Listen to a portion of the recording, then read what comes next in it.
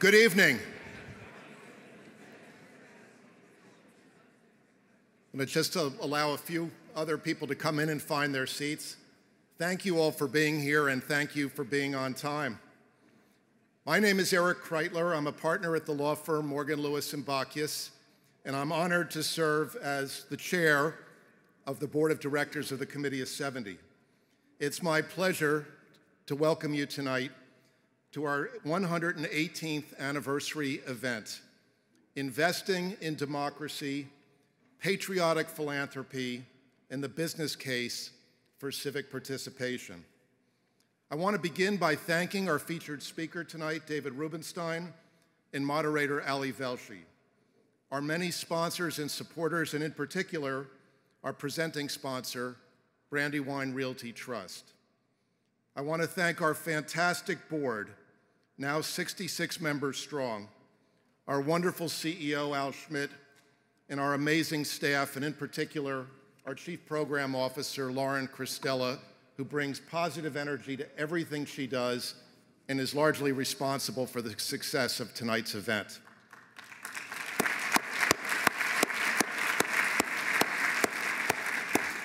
This National Constitution Center is a beautiful setting for tonight's event, but it's also a meaningful setting for this event. 235 years ago, patriots gathered a few blocks from here, and they signed a constitution that began with the words, "We the people," thereby echoing the novel idea in our Declaration of Independence that governments derive their power from the consent of the governed. One of those patriots was Benjamin Franklin, and as the story is told, after signing the Constitution, he exited from Independence Hall, and someone in the crowd outside yelled out, "Doctor, do we have a republic or a monarchy?" And he responded ominously, "A republic if you can keep it." And so being in this Constitution Center reminds us what American democracy means. It reminds us of the value of American democracy, and it reminds us of the hard work and the constant work that is necessary to keep it. The Committee of 70 is 118 years old. It has existed for fully half of the years since the United States Constitution was signed here in Philadelphia. For all of those years, we've worked for a strong participatory democracy, for integrity and effectiveness in government, and indeed for a more perfect union. This is important work, and it's never been more important. You're going to hear from some heroes tonight, beginning with our CEO, Al Schmidt, who, as a Republican city commissioner in 2020, ran an exemplary vote-counting operation at the Pennsylvania Convention Center. And then, notwithstanding threats, he bravely ignored those threats, and he told the truth about the election here in Philadelphia. Al, thank you for your tremendous leadership and for the incredible visibility you've brought to the Committee of 70 at the state and national levels this year.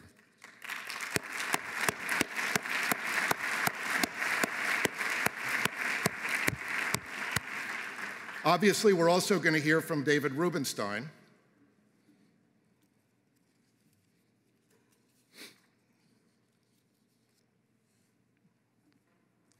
who through incredible philanthropy has worked to preserve America's foundational documents and monuments and to tell stories that matter to ensure that we never forget the meaning of the American experiment. And you're going to hear from Ali Velshi, a Philadelphian by marriage, a New York television personality who actually lives in his Pennsylvania home. And finally, I'd like to thank and welcome a very special group of future leaders that's with us this evening. When our former board member and Philadelphia's great civic leader, Carl Buchholz, died at age 51 in 2016, we sought to honor his memory by establishing the Committee of 70's Buchholz Fellow Program. Our Buchholz Fellows are emerging young leaders who embody the qualities that Carl demonstrated throughout his life. Our Buchholz Fellows sit as non-voting members of our board of directors, and they undertake projects that advance 70's mission. We are now on 70's sixth cohort of fellows, a total of 41 remarkable young men and women. Many of them are here this evening, and I'd like to ask, would all of our fellows please stand and be recognized?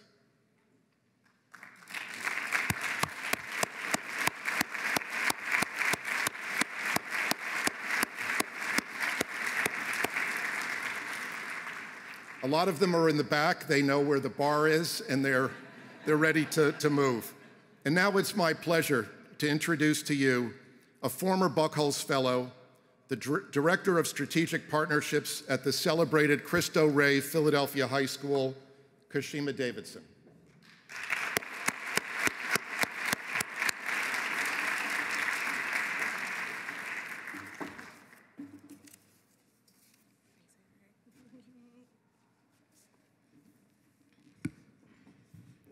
Hi, everyone. Good evening. First, I'd like to thank the Committee of 70, and in particular, Laura and Christella, for this invitation to speak here tonight. You know, when I made the decision to apply to the Buchholz Fellowship a couple years ago, I thought it was a very fitting opportunity for me because I grew up in a very political family. You know, I was raised in Jamaica, and I think almost everyone in Jamaica can say that their family was a very political family. And what I mean by that is that everybody in Jamaica wears their politics on their sleeves, and I mean that quite literally. We have two distinct parties and two distinct colors. So the months leading up to election, you're exclusively wearing the color of your party. You're either wearing green for the Jamaica Labour Party, or you're wearing orange for the People's National Party. My father was a lifelong member of the People's National Party, and it was a running joke in my family that growing up, even as a small child, I could not wear the color green. Even today, I can't wear the color green. And I share this story because, you know, my father raised me with a strong foundation that government can work if the right people are in charge. And we sort of embody this in our society through wearing our colors, through talking to neighbors and friends about politics. And politics was never something that we couldn't talk about. And politicians never violated common sort of like rules of human decency.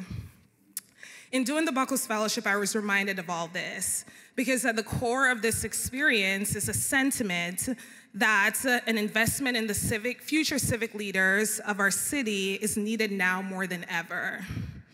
My fellow cohort members and I got to immerse ourselves in an experience that deepened our knowledge of policies at the state and city level. We got an opportunity to be active board members of the Committee of 70, and we're paired with a Committee of 70 board member for the duration of the fellowship. Now, this is a perfect opportunity for me to give a special shout out to my mentor, who I know is in the room today, Laura LaRosa. Laura embodies, claps for Laura, absolutely. Laura embodies what it means to be a thoughtful mentor. She is generous with her time and selfless in her approach to helping others, and I'm honored to have been a beneficiary of that thoughtfulness. I assume that everyone in this room supports the Committee of 70 because in spite of our own political affiliation, we still believe in respectful political discourse and the role of an effective government, especially in meeting the needs of our society's most marginalized.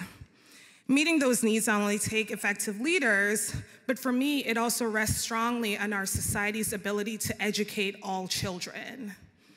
And that is something we're not doing a good job at right now.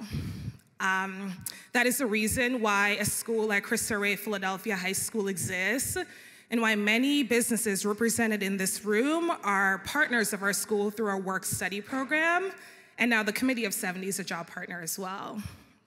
We're at an interesting crossroads in our city, and despite our failings, there's still tremendous potential to correct course. We can do that by doubling down on education, doubling down on civics education, and hopefully everyone in this room is thinking to themselves, how can I use my power to invest in the next wave of leaders, the next wave of dreamers and innovators who will continue to inch us closer and closer to that more perfect union? Thank you to Karen Buckles, who in creating the Buckles Fellowship, in honor of her late husband, Carl Buckles, is doing just that. Before I go, I'd like to thank my fellow cohort members, who many of them are here today. Adam, Eric, Maria, Sandy, Tim. We had two Toms, so Tom Young and Tom Levy.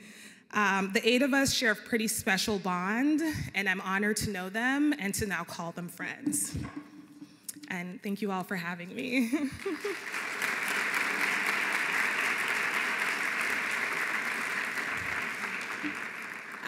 Now it's my honor to introduce the next speaker.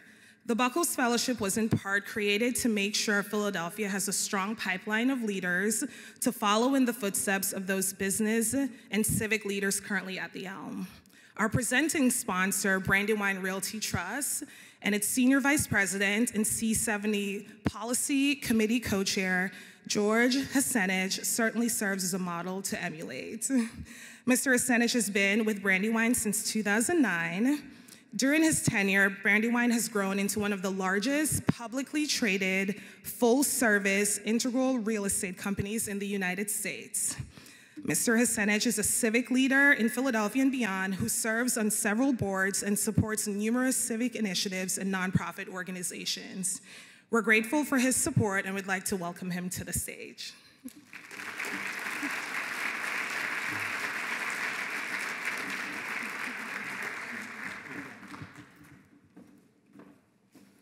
Good evening, everyone. The work of Committee of 70 and its mission are immensely important and essential to the continued growth of Philadelphia.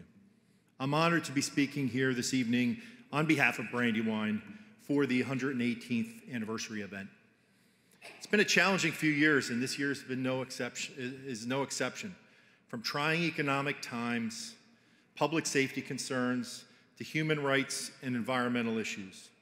It's more important now than ever that we continue to use our voice to advocate for solutions and contribute to a more effective government at every level.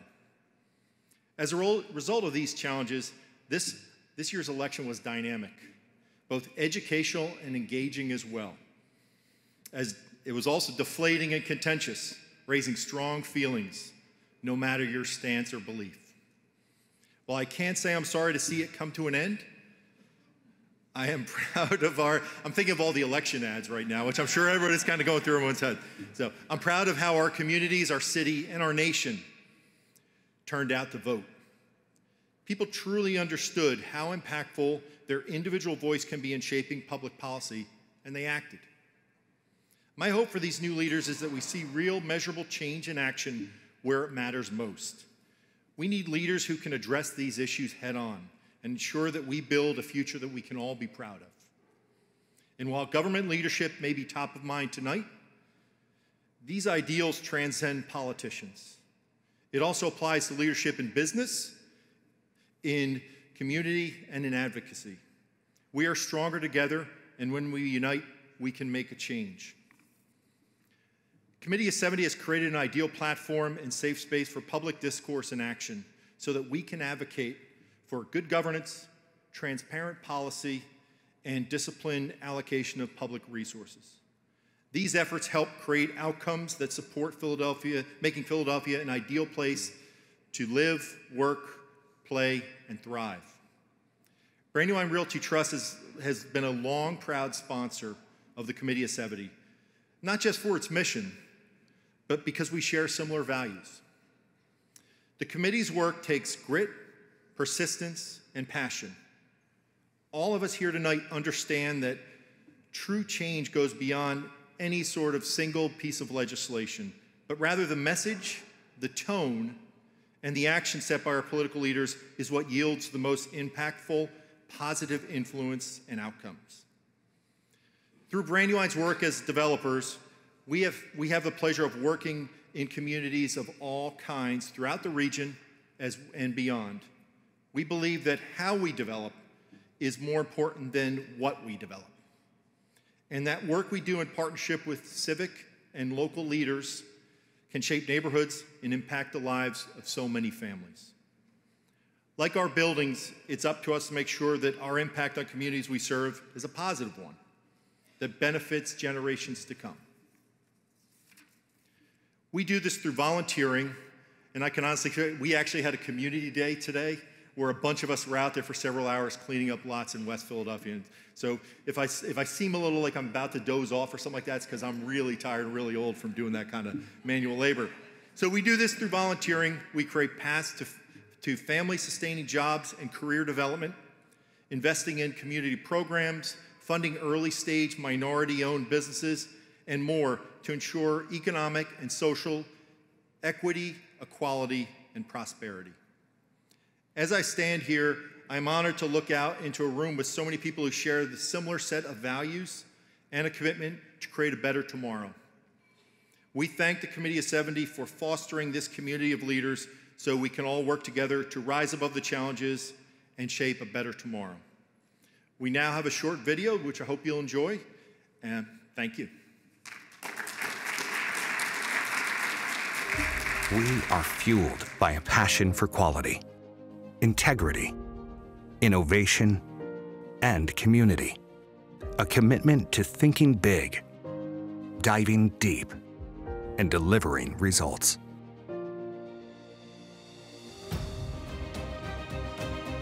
We are partners, neighbors, trailblazers. Owning, leasing, developing, and managing hundreds of properties and millions of square feet nationwide. We are always looking toward the future. We know the value in what we do lies in the difference we can make. We are Brandywine Realty Trust.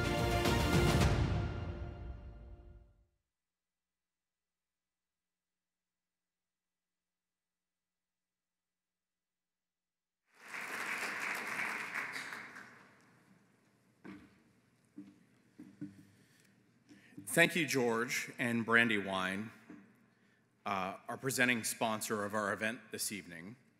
I'm Al Schmidt. I'm the president and CEO of the Committee of 70, and I especially want to thank Eric Kreitler, our chairman, for his leadership and friendship over the years during this challenging time for our democracy. And I also want to thank you, our sponsors, our guests, our supporters, and especially our board members. It's because of you that 70 has raised more at this annual event than at any other annual event in its history.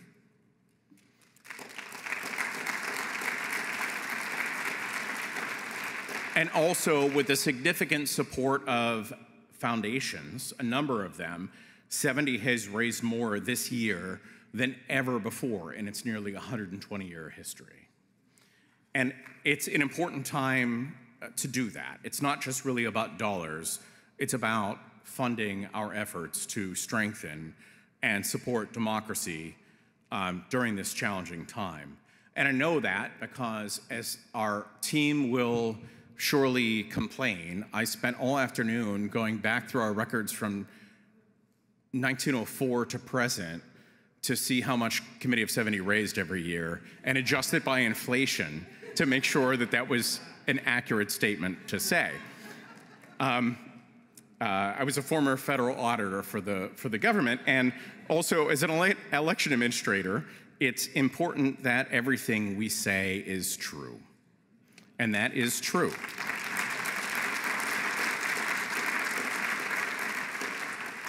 Because everyone involved in democracy and elections ought to only say things that are true. And our nearly 120 years of our history have led up to this critical moment in time. This year, 70 has expanded our signature voter engagement program, We Vote, statewide, reaching hundreds of thousands of Pennsylvania voters with a world-class, nonpartisan, non-political resources.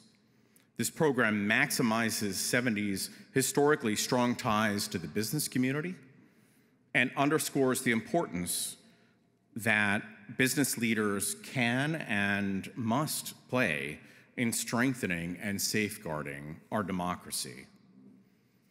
Our work and success in this area is why our featured speaker and renowned investor and philanthropist, David Rubenstein, is going to join us this evening, and we're very fortunate for that. And I also want to thank our board member, Elizabeth Vail, for hard work and enthusiasm in making this possible. Instead of reciting David Rubenstein's extraordinary biography that you'll find in your program, I just want to highlight his remarkable generosity and unwavering dedication to the American experiment. Not to mention his success as an author and television host, and all the reasons why we wanted to bring his perspective and experience here this evening. We're also very fortunate to have Ellie Velshi guide us in what is sure to be a fascinating conversation. When thinking about who would be the perfect person to lead it, we knew that Ellie was the right person for that job because of his years of business and economic reporting, his coverage of major news events and threats to democracy, at home and abroad, and his connection to and investment in the civic life of Philadelphia. We are so grateful to have you both. So take it away, gentlemen.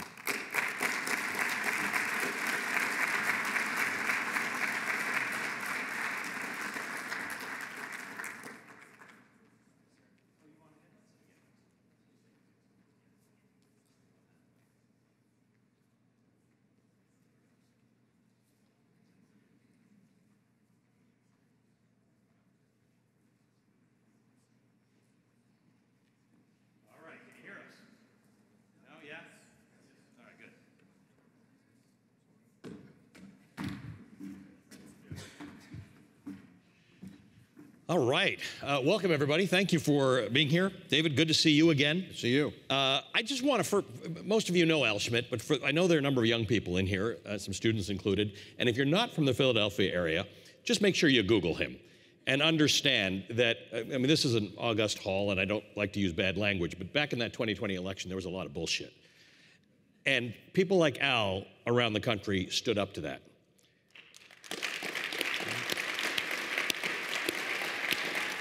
And that sounds, David, it sounds simple, but just like when telling the story about what happened at Independence Hall all those years ago, it's not simple. When there are people bearing down on you, people in power bearing down on you, people in politics bearing down on you, it's easy to stand up for democracy when you have nothing at stake, when you're not going to lose anything.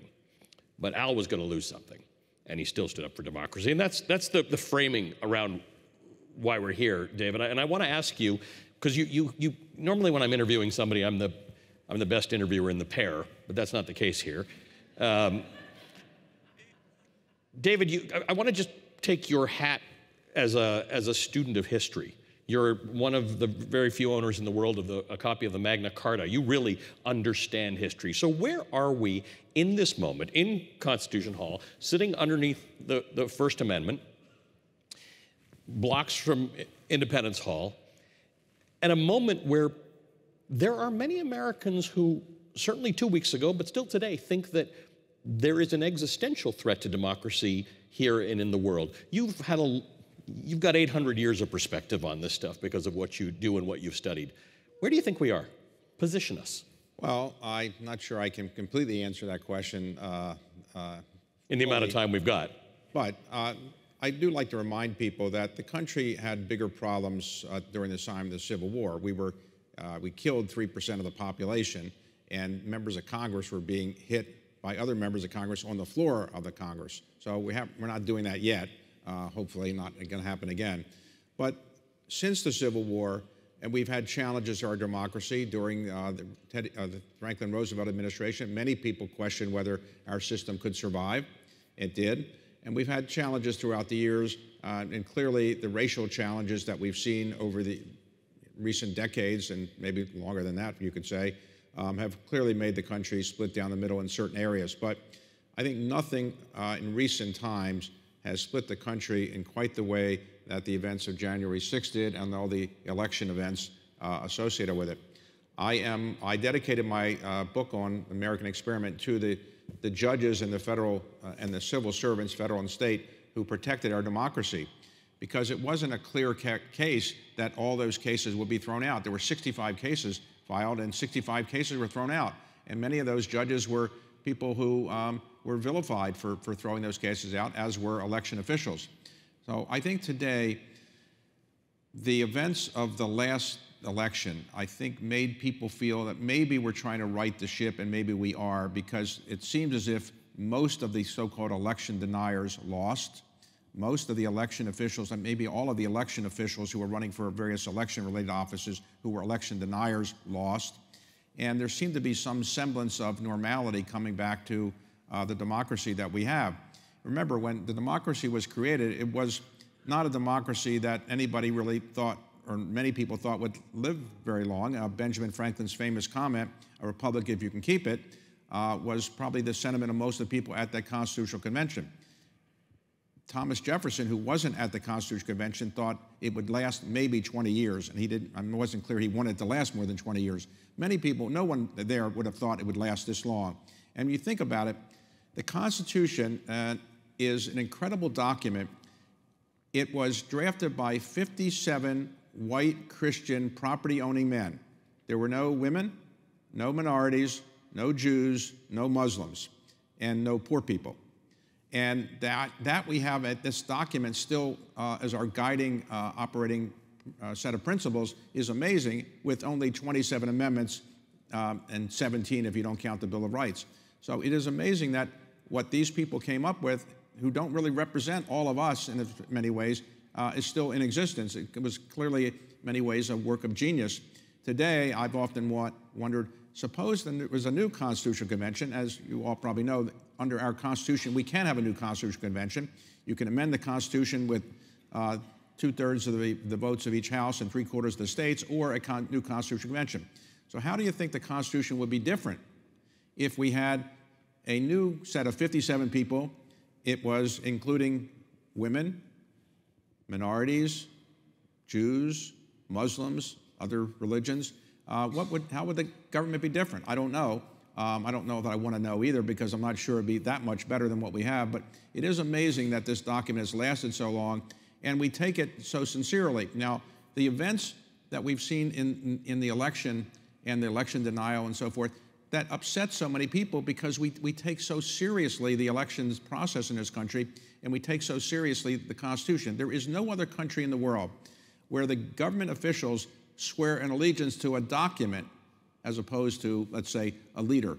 No other government in the world, not even England, no other place. They swear allegiance to maybe the Queen or the King or a government official, but not to a document. It is amazing when we swear our leaders in, they take an oath to the Constitution.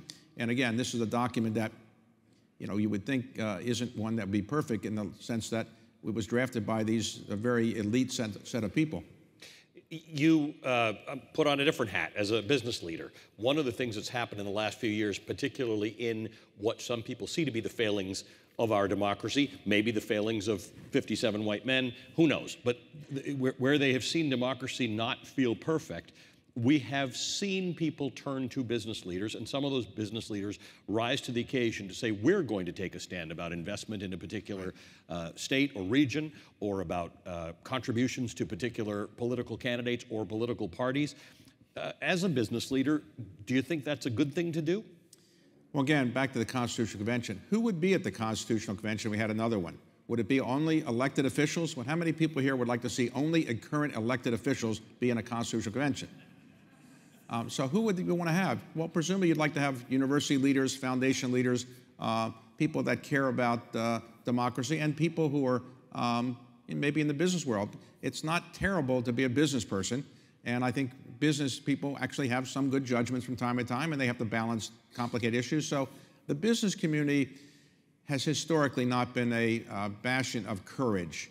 Business leaders, by and large, what they want to do, by and large with obvious exceptions, what they want to do is make the company as profitable as they can, consistent with the laws and so forth. Now, in recent years, many business leaders, maybe because there's a lack of leadership from elected officials in some cases, because they're stymied for a lot of other reasons I can describe, business leaders are saying maybe we should speak out. And recently, a number of business leaders have spoken out on the election denial kind of efforts in certain states, and I think I applaud them for doing that. I think business leaders probably have a responsibility not only to their shareholders, but to the community, and I think business leaders should be more active in giving their views not on every single issue, but on ones where they can productively add something to the discussion. What drives that? Is it going to be shareholder value? Is it going to be a 3.5% unemployment rate where people choose where they want to work because of the values of the company? What drives these leaders? Some of them are just altruistic. They hold these beliefs, but how do we get there? Well, some business leaders obviously are doing what they think is going to be probably politically popular. I mean, you know, if you are running a company based in, let's say, Philadelphia, and you say, I don't think that the laws in Texas are very fair in terms of providing access to the ballot box, it's probably not going to be that politically damaging to that business leader. I suspect, though, of course, we've learned that sometimes if you are, let's say, the CEO of Disney, and you say something that you think might be politically appropriate for your constituents, and it's in the state of Florida, you can ultimately be punished for it, and that CEO, not because of that alone, maybe lost his job the other day. I think business leaders are not necessarily the people with the courage to stand up to every single group that comes along and says, you should take this position or take that position. By and large, business leaders would prefer to not do that, but in some cases that are existential to democracy, I think they have been willing to do it, and I applaud them for doing that. One of the reasons why they become so disproportionately important today is because of the amount of money it takes to run an election and the degree to which members of Congress in particular do not spend the time they used. I used to work for Lee Hamilton of Indiana, and back in the day, members of Congress you know, would hang out with each other, just irrespective of their political party. Sometimes they would house together. That doesn't happen anymore. Well, Lee Hamilton is the kind of person who would have been a great person to be a founding father, yes, or to be in the Constitutional Convention. Let me explain why money is really the worst thing going on in our democracy right now. I know because of Citizens United, there's no limit to essentially what you can give. In the old days, you could give $1,000. And that was a limit, maybe $2,000 for a couple. Now there's no limits. And essentially, we don't like to call it bribery because we're not a banana republic. But if you're giving millions of dollars to a candidate, why are you doing that? Now, some cases people have altruistic views, but in some cases people really want access. And that's the way we do it in this country. Why do members of Congress need to raise so much money? Well, there are 4 reasons. Number one, whoever has the most money in the bank account will probably scare away many people to run against them. Number 2, generally, not always, the person who has the most money will win. Number 3, you can use that money now to help buy subcommittee and committee chairmanships, because it used to be that everything was by seniority, but it's not seniority anymore. So if you've given a contribution to somebody and for his or her election, they'll probably remember you when you come along and say, I'd like to be the subcommittee chairman, and you have a vote. And 4th, you can keep the money.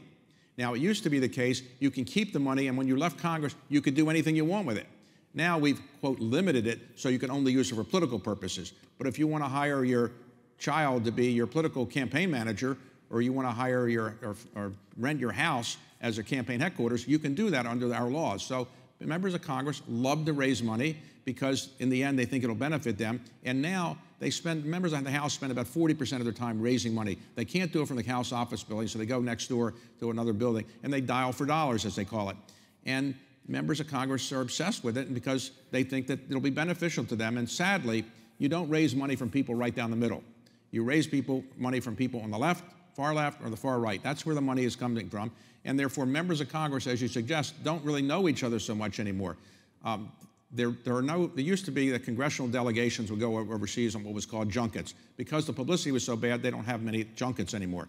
Secondly, it used to be the case that members of Congress had conference committees where the House and the Senate would work things out, but there are no legislation anymore except a debt limit bill or appropriation bills, and everything is worked out of the leadership offices. There's no need for a conference committee, so members of Congress and the House and Senate don't get to work with each other very much.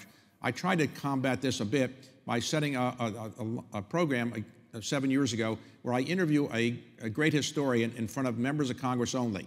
And it's a free dinner that I host for members of Congress on the theory that they should know more about our history than anybody else since they're making the laws. And members of Congress come in great droves. Why? Because they actually would like to be talking to people in the opposite party, in the opposite house, but they don't want the press to see them, so there's no press there. And so they can do it in a social context. But they don't really socialize with much anymore. And if you're seen with members of the opposite party on a regular basis, you'll be criticized. And that's why you don't have very much bipartisan legislation anymore. It's a sad situation, and it's not going to change as long as money is as important as it is. So you are discussing something that we discuss here at the Constitution Center, and that is this idea of respectful dialogue, the idea of how our system was built so that the passions would be slowed. That's, of course, being undone by social media now. But how much of that would solve the problem? Let's say we went back to those days where members of Congress talked to each other. They didn't have to spend as much time fundraising, and they got to know each other. Would that solve where we are in polarization? Because we're polarized now because of media. We're polarized because of social media. The world is polarized. Well, as a general view, people have a harder time hating people they know reasonably well. There's a general view. Obviously, some of you may hate people that you know very well. But as a general rule, when you spend time with people, you probably are going to understand them better. When there was more members coming together more, there was much more bipartisan legislation. And until the Affordable Care Act, any major piece of social legislation in the United States that was passed by Congress was bipartisan. Social Security Act is a good example, Medicare and so forth. Civil rights legislation was all bipartisan. Now we don't have that anymore. And you have, think about it, the Affordable Care Act was only passed by one vote in the House, really. But we now accept it as a law of the land, and I'm happy we do that. But it is amazing how lacking in bipartisanship we really are. And I would say one of the problems members of Congress have, I haven't addressed it, doesn't quite fit with this, but members of Congress haven't had a salary increase for maybe 15 years or so. There was a mechanism for them to get it automatically, but then some members didn't want the automatic increase, so they didn't get it. So now we have 75 to 80 members of the House living in their offices because they can't afford a second apartment in Washington. And, it's not a great way to run a government. And as you also suggest, many of the members of Congress, because they don't have a lot of money, they basically, they go home every weekend. They don't have a house in Washington for weekends, and so they don't want to stay in their offices over the weekend. So they go home, their kids are there, family's there, but they're not really staying in Washington, socializing in Washington with people anymore. It's not a great situation, not a great way to run the country. So you've studied, invested, and spent a great deal of your own money on democracy itself. In this building, we do that. There are a lot of, probably everybody in the audience here is deeply acquainted with democracy. But I remember when I started leaning into this a few years ago, having a conversation with a colleague who said, it's meaningful, but it's a little bit boring. People are not going to go out and vote for the preservation of democracy. They don't fundamentally think the failure of democracy is existential to America. It seems that needle has moved a little bit. Is the failure of democracy the biggest issue? For half of Americans, it turned out to be. In the most recent election, I was amazed that I saw people on television who were standing in line 7 hours to vote. How many of you would stand in line 7 hours to vote? Maybe some of you have. Okay, there's somebody who did, or maybe would. But think about it. People are committed to democracy when you're standing in line that long to vote. Most of us probably mail in a mail-in ballot, or maybe it doesn't take that long to vote. 7 hours is a long time. 8 hours, 5 hours, a long time. I think people do treasure the right to vote, and we don't vote in as high a percentage as other countries, for sure. But this most recent election, we did have a fair number of people voting compared to what you normally get in an off-year election, much higher than normally we get. But generally, in a presidential election, you'll probably get 60-some% of eligible voters voting, not 100%. In some democracies, you get 90, 95% voting. Maybe there's some financial incentives to vote, but we don't provide that. I wish people would vote more, but there's no doubt that people treasure the right to vote, and many people will do whatever they can to vote, and I think that's a good thing.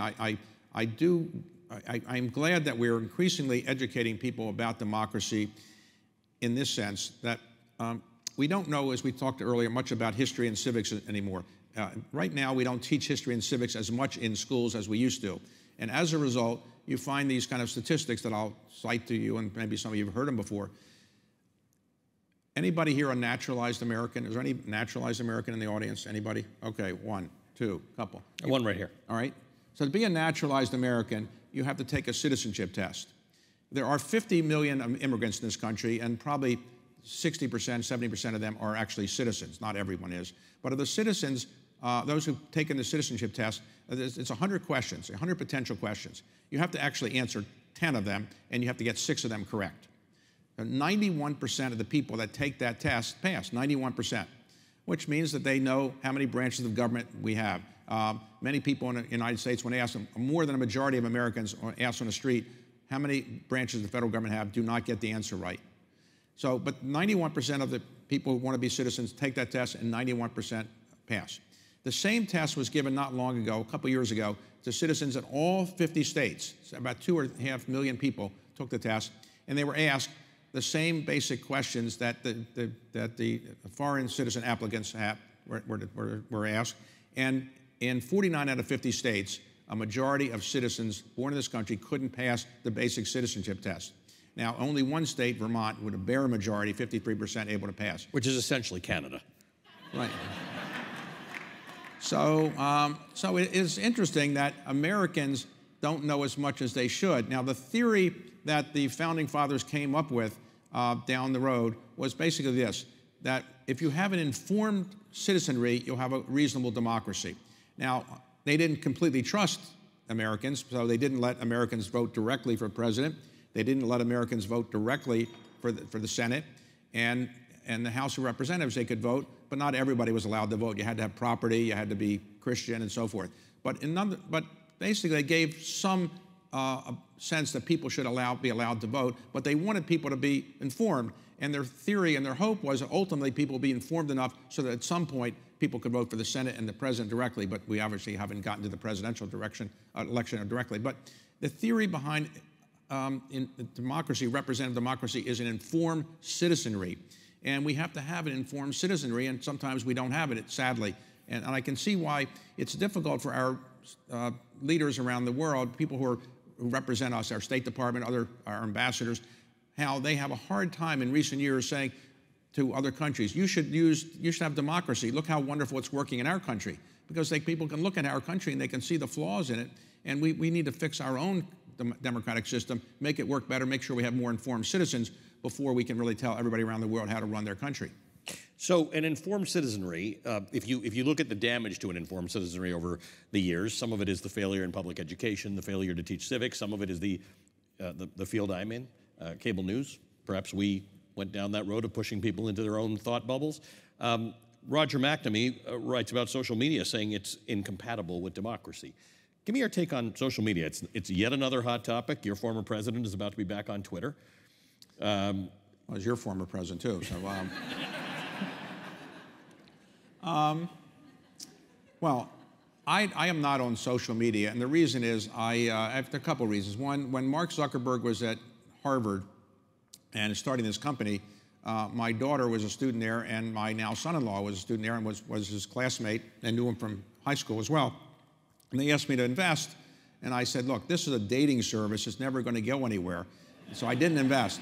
And ever since then, I've had a kind of maybe a bias against social media because I didn't invest. But I'm also don't on social media because I don't want to read that Kim Kardashian has 170 million followers and I have 6 followers. So I'm always afraid that somebody will say, well, David Rubenstein has 6 followers and Kim Kardashian has 173 million. So maybe that's why I'm not on social media. But social media obviously is the currency for younger people, and obviously it's a currency for many more people than we could have imagined. Who would have imagined that Twitter would produce the kind of impact that it's had? I don't want to be seem like I'm a old fogey who says we shouldn't have this. I think there's some benefits to it. Instant communication, instant access to other people's views. I just think we should probably have some more constraints in what people are allowed to say, and we should have more kind of rules that the government kind of buys into about who's allowed to be on these things and say what. Because right now, you can sometimes have the big lie. When Adolf Hitler wrote Mein Kampf, he described the big lie. And what he said was, if you say something that's not true and it's ridiculous, repeat it over and over again, because the more ridiculous it is, and you repeat it over and over again, people will say, well, nobody would say that unless it was true. You couldn't say something so ridiculous unless it was true, so it must be true. And so, to some extent, when you repeat things over and over again, even if you know they're not true, they will have resonance, and social media allows people to have resonance with some of these issues, which are clearly, in my view, not accurate, not fair. I want to talk to you about philanthropy, because this is a big part of what you do. You've always been a big giver. As you have acquired more wealth, you have shared more wealth, and you are a member of a group that has pledged to give away a great deal of their wealth. Tell me about that thought process. Tell me how your kids feel about it, and what you're going to what you've done so far. Okay, so I'd like to remind people that philanthropy is derived from an ancient Greek word that means loving humanity. It doesn't mean rich people writing checks. And you can love humanity by giving the most valuable thing you have, which is your time. Time is more valuable than anything. You can always make more money. You can always, if you're inclined to make money, you can make more money. It's not that difficult if you're in that business and you want to make more money. But you can't make more time. And so I think when you give your time, let's say the young woman who started Teach for America, she came up with a good idea and did, I think, a really good philanthropic thing with Teach for America. And so I encourage people to do that. And Americans are great at volunteering. When de Tocqueville came here in the 1830s, he said, I have a hard time getting people to talk to me. They're all busy volunteering. I can never get them to sit down and talk to me, because America has a tradition of volunteering and giving back. So in my case, on the non-volunteering part, I grew up in modest circumstances. My father was a postal worker. He didn't graduate from high school, nor did my mother. And so, we grew up in a very modest means. In hindsight, it was a great situation, because when you grow up in a wealthy family, it's a little more challenging. The hardest thing, as you all know who are parents, is to raise children. That's the hardest thing in life, is to raise healthy and happy children. If you are wealthy, it's a little bit more challenging, even though people can make fun about that. But obviously, it's so much easier to spoil your children. I wasn't spoiled because I didn't have a lot of money. And so when I finally made money, I said, okay, with my last name and with my background, I probably wouldn't have been able to do this in other countries. So I want to give back to the country. And I want to do it in ways that are meaningful. I don't have the wealth of Bill Gates or Jeff Bezos, so I can't solve all the problems that they're trying to tackle. But I wanted to do things in my own way. And my standards are: start something that otherwise wouldn't get started, finish something that otherwise wouldn't get finished, have an intellectual interest in it so I'll stay engaged and not just write a check, and I want to see some progress in my lifetime. And most of my money goes to scholarships and medical research and education-related things and cultural kinds of institutions. But a lot of it also goes to what I call patriotic philanthropy, which is a misleading kind of thing, because all philanthropy is probably patriotic. I coined that phrase in about 2 seconds once off the top of my head, and it really means things where I'm trying to remind people the history and heritage of our country, on the theory that if you remind people the history and heritage of the country, they'll be more informed as a citizen. And let me explain what I mean. What is the value of preserving the Magna Carta or the Declaration of Independence? I think I own more copies of the Declaration of Independence than anybody in this country. I've been obsessively buying them and putting them on display all over the country. In fact, one of my copies is here. And I want people to see these documents. Why is it so important to see documents? We know what the language of the Declaration of Independence is. Why do we need to preserve the document? We just know what's in it. We just read it on a computer slide. Because the human brain has not yet evolved to the point where seeing an original document is the same as seeing on a computer slide the words. So if you're going to see the original document, original copy of the Declaration of Independence, and you're coming here, more likely than not, you're going to be reading about it before you get here. And more likely than not, when you get here, you're going to have a curator tell you about it. And more likely than not, when you go home, you're going to read about it. And therefore, you'll become more informed as a citizen. So what I'm trying to do is preserve documents or buildings so people can learn more about our history. And I think I have an obligation to do it, because I got very lucky in this country, as all of us did. And I'd like all of you to think about, if you're here today, you obviously are patriotic Americans and you care about our country. But what more can you do today or the rest of your life to kind of promote democracy more than you've already done? Think about, is there anything you could do to do more than you've already done? Everybody here presumably has already done something, but everybody can do a little bit more. I can do a little bit more. And also, when you do something more, you are a role model for your own children and your grandchildren.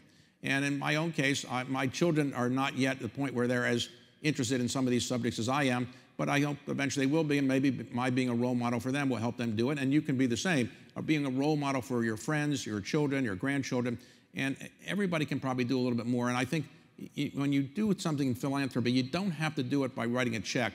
You can give your time and your ideas and your energy, and that's more valuable, in my view, than actually writing a check. Elizabeth or somebody, Giv and I can talk for hours, so somebody should give us a cue when it's time for us to wrap up. But you just said something very interesting, because we really could just keep talking. You said I got very lucky in this country, and you've talked about your luck in the past. And I suppose that's the right thing to do when you're as successful as you are, because the opposite would sound a little haughty, right? That I've done that well because I'm smarter than everyone else, or I'm really good with money. But you've explained luck differently than I've thought about luck. You're not saying just by chance you got lucky. You have a fairly textured explanation for what luck looks like, which sounds a lot more like opportunity and hard work. Well, I think you make your own luck. Let's suppose you sit in your office all day, and you're sitting in your home all day, and you never go out and you never meet anybody, and as a result, you don't have contacts and so forth. You might not get luck. In my case, for example, I met a few people who helped me start my investment firm. And had I not met them because of certain serendipitous relationships, I wouldn't have started the firm. And when I got involved in philanthropy, it was serendipity. For example, the Magna Carta. When I bought the Magna Carta, it was to show you investment bankers can do good things. An investment banker invited me to go view the Magna Carta. Had I not read that invitation, I probably wouldn't have bought the Magna Carta. I didn't have an obsessive compulsive desire. That happens to me all the time. So I think you can make your own luck, and I think people who are lucky make their own luck to some extent. Maybe you're fortuitous if you're born into a good family. Maybe you can say that's lucky, but generally I think you can make your own luck by reaching out, having experiences, and trying to think about what you can do to make your life valuable. And as I get older, I'm now 73 years old. When I worked in the White House for Jimmy Carter, I said to him, President Carter, you have no chance of losing to Ronald Reagan. He's such an old man. He's 69 years old. Nobody that old can get out of bed in the morning. I'm now 4 years older than Ronald Reagan was. And I also think, I remember when President Kennedy was elected. All of you probably remember his father, who was the wealthiest man in the country. One of them, he seemed like an old man to me. Well, how old was Joe Kennedy? 71. 71. He's a teenager right now compared to me. So I just think that, in the remaining years that I have on the face of the earth, I am trying to, use the time to give back to society and do it in a useful way. And I call what I'm doing sprinting to the finish line, because nobody knows how long you're going to be able to live. And when when I was living at home with my parents when I was a kid, they always would read the obituary pages. I'd say, why are you reading that?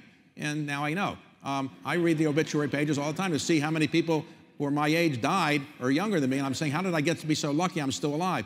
So you only have, at some point your brain is going to not probably work so well, or your body's not going to work so well, and you don't know which is going to give out first, or maybe they'll both give out first. So I'm trying to get as much done as I can before something doesn't work. So I call it sprinting to the finish line. And I encourage all of you as well to sprint to the finish line. Don't just say, I'm retired and I'm just going to take life easy. Try to do something useful for society, because all of us are on this face of the earth for a very short period of time, relatively speaking. Homo sapiens have been around 400,000 years. Our average life expectancy is 82 or 83, something like that.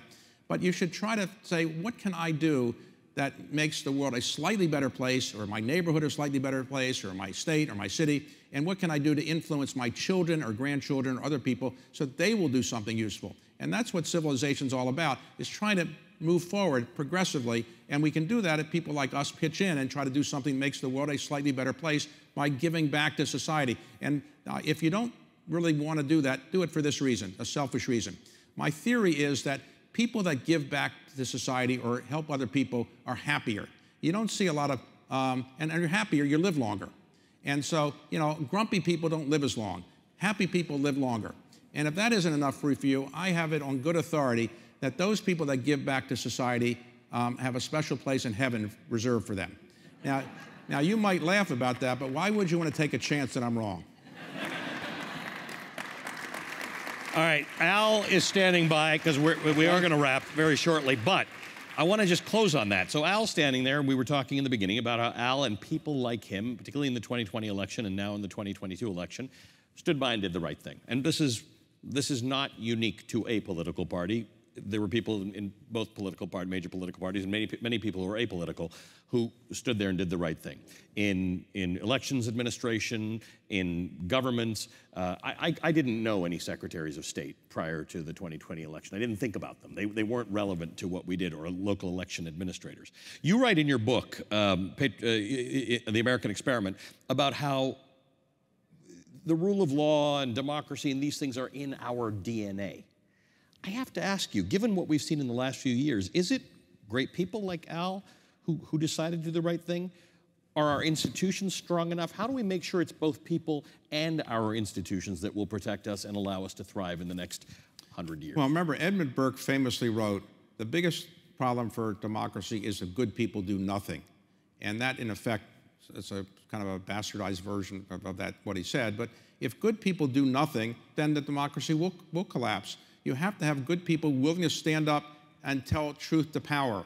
Very few people are willing to tell truth to power, but those people that tell powerful people the truth are people that are doing great things for society. And I think I applaud all those people that told truth to power and took sometimes great personal risks.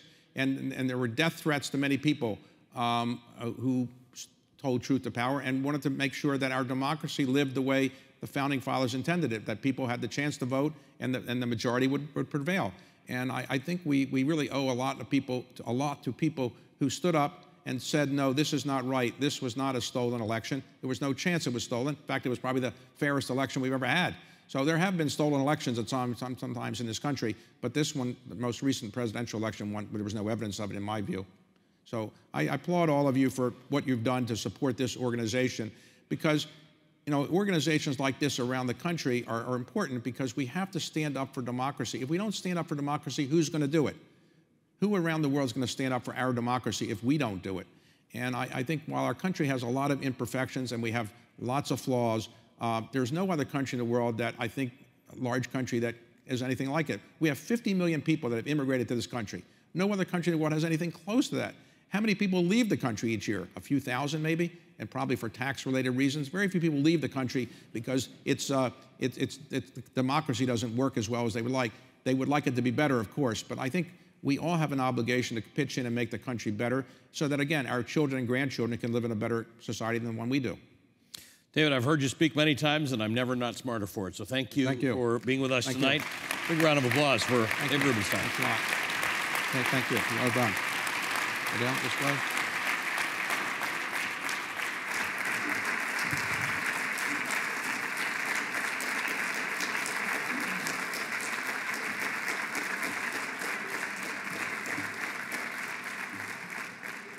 Thank you so much, David and Ali. And I also want to thank our team at Committee of 70. It would otherwise be a very difficult decision to leave public office. Like, you work really hard to raise a lot of money and meet a lot of voters and spend a lot of evenings in some church basement waiting to talk to like 2 or 3 people, and it's hard to get there. But it was an easy decision to leave to come to the Committee of 70, not just because of its mission, but especially because of its team. Lauren Christella, who Eric mentioned earlier, who's responsible for organizing this event and every event that we have had, Pat, Dan, Michelle, Justin, Paul, Tom, and all of our incredible volunteers. And I really want to thank all of you for your support, and all of those who are watching this event virtually as well. And while you can't join us, the rest of us are going to reconvene downstairs for a drink and a conversation about how we can all do our part to strengthen our democracy here in Philadelphia. Thank you.